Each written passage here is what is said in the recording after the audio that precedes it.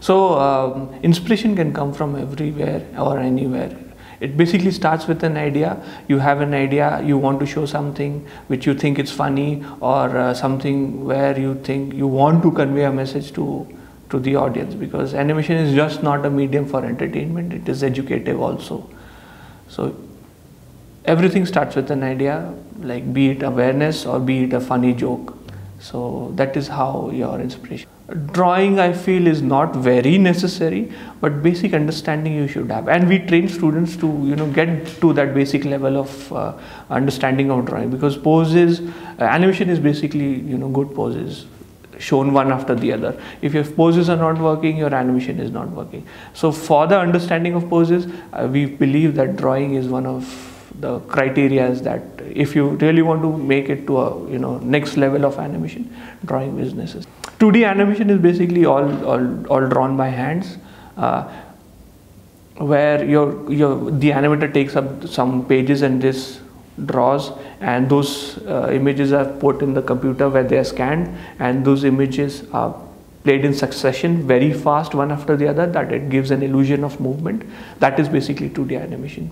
3D animation is there's a software called Maya or Max where you can take your character which is fully rigged, and you basically tell the computer what kind of action you want from out of the character. So we teach the students here how to manipulate the rigs and how to get good quality of animation in 3D in Maya.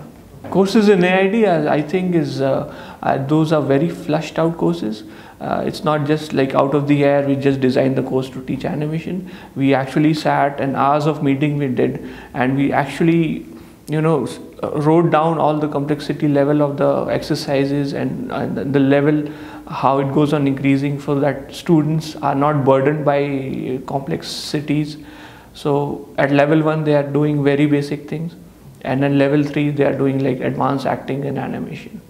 So I think none other institute offer the same kind of course what we are offering in AID. Basically, if I'm hiring any candidate, I would look for someone who has a very good understanding of animation. All the animation principles are displayed in the demo reel. So keeping that in mind, in our AID, what we do is like we have a separate like advanced module where we focus on all these things. Whereas when they are developing their portfolio, for when they use their portfolio to apply elsewhere in the industry, we go through that portfolio. We advise students like how to have the portfolio and have the same material what the industry is looking for. So in that way, they are at the same stage or at par with the industry standards, like what they are looking for, what the recruiters are looking for. And I feel degree is very important as your career thing, but a lot of people who want to immediately go for a job. So in that way, what they can do is just go with the diploma course. They do a diploma course, and we make them industry ready, and they can get a job. But in the long run, degrees are very important in the sense that if you are going abroad, or you're going for higher studies, or you're going to apply a job elsewhere outside India, so for them, degree is one of the reasons why they will choose you. Also, like in degree course, you have a big spectrum of courses or softwares and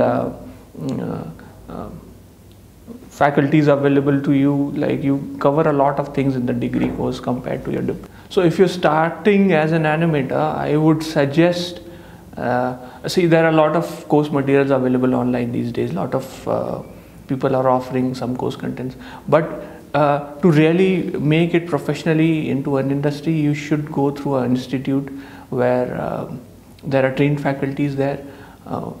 It's just not, they will not just run you through the course, they will give you tests, assignments, they will give you live feedbacks on your work and material. So that ways you can really know what the industry standards are. So without an institute, you will not have an upper hand. So I feel that institutes are, any institute is very relevant for your progress to become a good artist. Yeah, as an animator, there's a lot of opportunities in India. there are a lot of companies also all across India, be it Delhi, Bombay, Hyderabad, Bangalore. They're getting a lot of work. These companies are getting a lot of work from outside, even in-house. Like I said, like now production value has gone up, so they're hiring a lot of people who know the knowledge of this, who know these industries in and out. For example, animation or be it VFX. So there's a huge scope right now. Even there are companies who, I mean, there are institutes also coming up who have good talented faculties who can really share their information and knowledge to the students. So I believe there's a huge scope for animation industry in India, because first of all it's a service industry. So a lot of companies from outside like US, UK, Canada, France and all, they outsource a lot of work to India, because now the talent pool has become big, and our services are quite cheaper relatively compared to other countries. The other thing is, now we are developing our own contents now in this industry. So even you see a lot of live action movies which have very expensive special effects and all. So they are willing to spend so much money on that, and they know that there is a lot of people who can deal with this complex scenario. So they are willing to in-house do all the work instead of sending it out.